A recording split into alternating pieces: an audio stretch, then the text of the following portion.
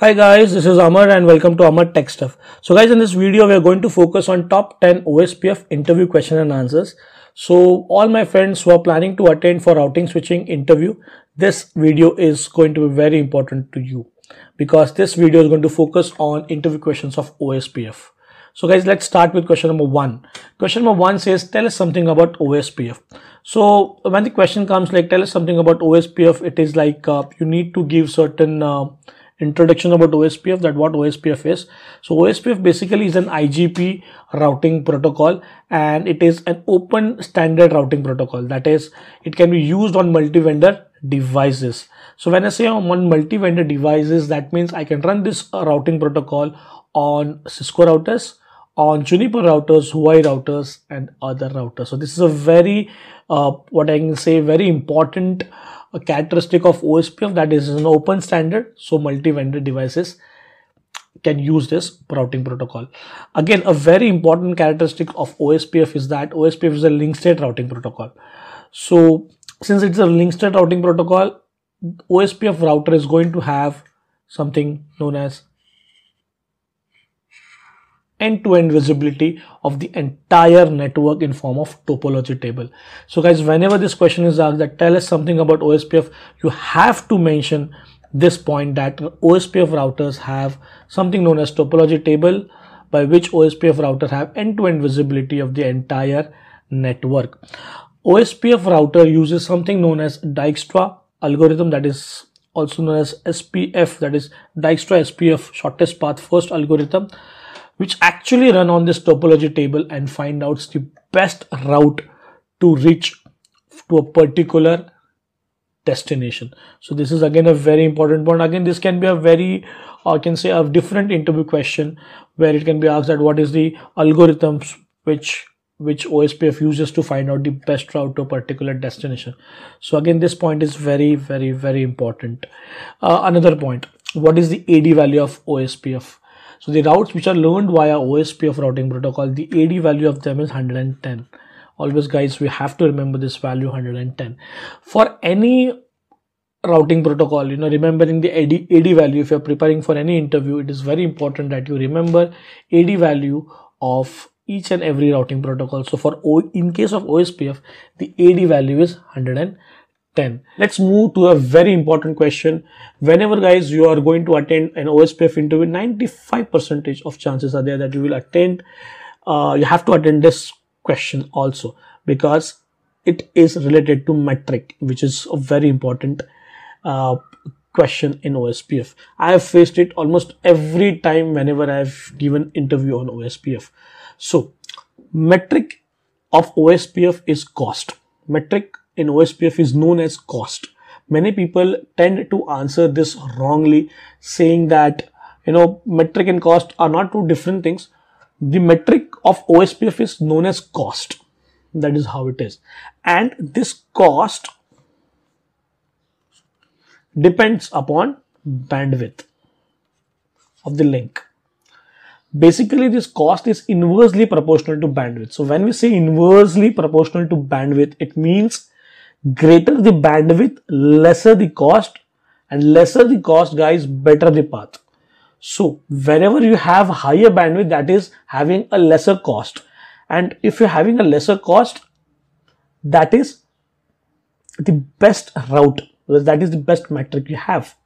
So for example, this is a formula guys, actually cost in Ospf is equal to 100 divided by bandwidth in Mbps. So if you have a link, for example, say of 10 Mbps, the cost is going to be 100 divided by, now this is the bandwidth in Mbps, so that is 10. So it will be, cost is going to be 10. And if you have a bandwidth link of 100 Mbps, the cost is going to be 100 divided by bandwidth Mbps, that is 100. So it is going to be 1. So guys, this cost is less than this cost. So this cost is better cost. So this is how cost is calculated in Ospf. What is router ID? Guys, as we all have names by which we get identified, in the same way in Ospf domain, OSPF routers are identified by their router IDs, and this router IDs are nothing but like, this is the definition, guys.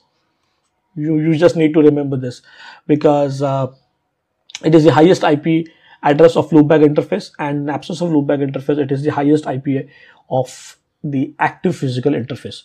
So I'll try to explain you this one. Consider this is a router, OSPF router.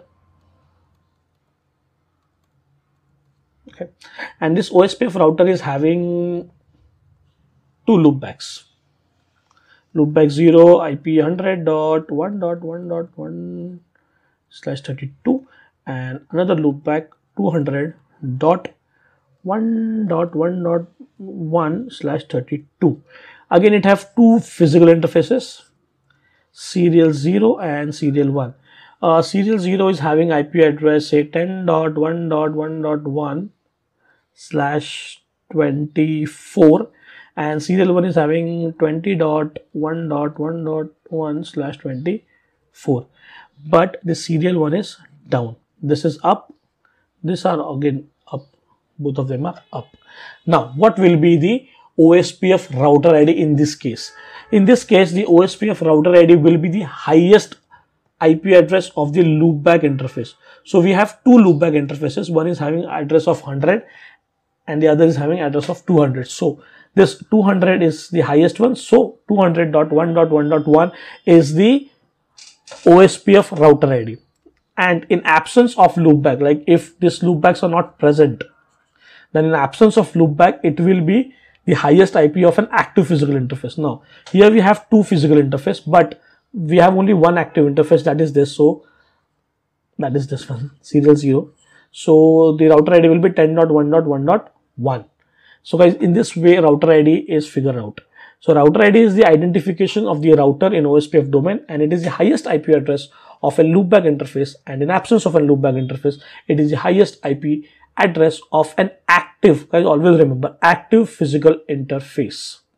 Okay, we can also manually assign hardcode OSPF router ID, but it requires a router reboot or OSPF process reset. So again, this point need to be noted while answering this question. Guys, question number 4. What are the tables which are built and maintained in OSPF? Guys, there are three kind of tables which are built and maintained in OSPF. One table I think I have actually told you, that is the topology table, which contains all possible routes to reach all networks within an area. I'll tell you what this area is in the next question. Neighbor table. Neighbor table is the list of the neighbors which an OSPF router have, and a routing table is again the best route to reach or to know or to reach each possible network. So this is what it is like: neighbor table, topology table, and routing table.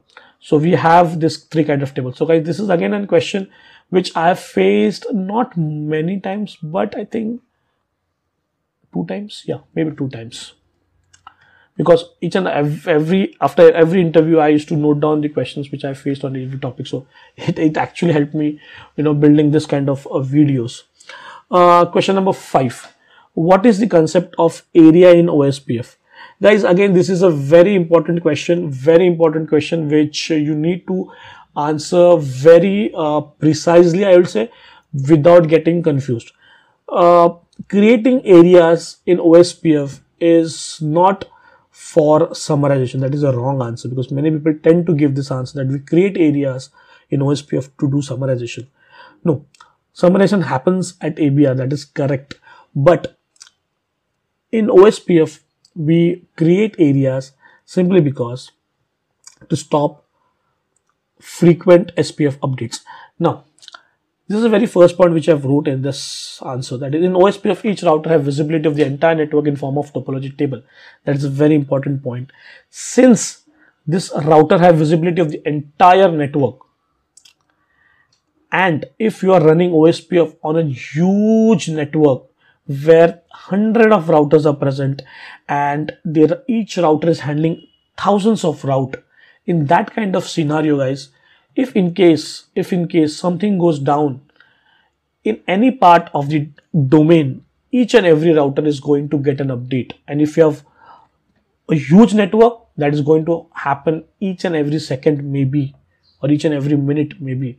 And the process what your OSPF router is going to utilize will be always high. Your router OSPF routers will be always having high CPU utilization. They will be always busy in processing those frequent SPF updates, because whenever something is going to go down in anywhere in the domain, a route is going to get flooded to all the routers in the OSPF domain. So to stop it or to control frequent SPF update, OSPF in the OSPF domains, areas are created.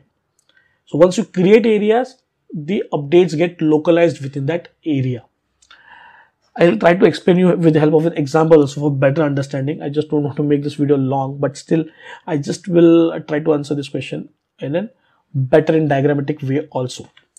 Consider you have this router R1, R2, R3, R4, R5, R6, R7, and a lot of routers like R1001. You have thousands of routers now. So this kind of routers you have, a big network you have, and again, this is the complete OSPF domain you have. All the routers, and R3 is also in this. So what you're R3 will draw here. Okay.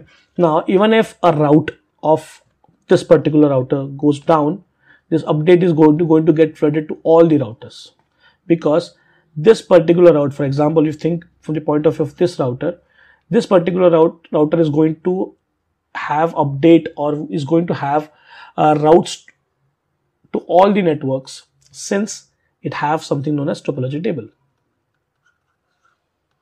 Okay. Now, each and every second in a huge network, something is going to go up or down. So this router is going to get each and every update, which it may require or not. But because of that update, frequent updates, the processor of this particular router may go high. The bandwidth may be utilized more. So to stop that unnecessary SPF updates, or to localize the SPF updates, we can create areas within this OSPF domain. That is, we can make these three routers a part of an area. Then maybe this routers a part of an area. So like that. Simply, again, these areas again depends upon network administrator, the part what network administrator is handling what kind of network, because if your network is huge, then only you will make areas. So guys, answer this question very precisely. If possible, draw the diagram and explain your interviewer. It will really create a good impression. So guys, I'll stop here in this video. I'll continue in the part 2, and we'll see question number 6. Where should I cover question number 6? Yeah, I'll cover it. I think so. Yeah, I can do it. So not making much lengthier, so I can do it. So we'll do it in the next video, part 2. That is the timers in OSPF. What are the timers in OSPF, and other 4 questions also I have. So guys, catch you in the next video. Till then, guys, prepare well. Best of luck. Catch you in the next video. Thanks for watching. Subscribe my channel if you really like this video. Please share these videos with your friends, with your colleagues, and help me getting more likes and more views on the videos, which will motivate me to make more and more videos. So guys, again, catch up in the next video. Thank you.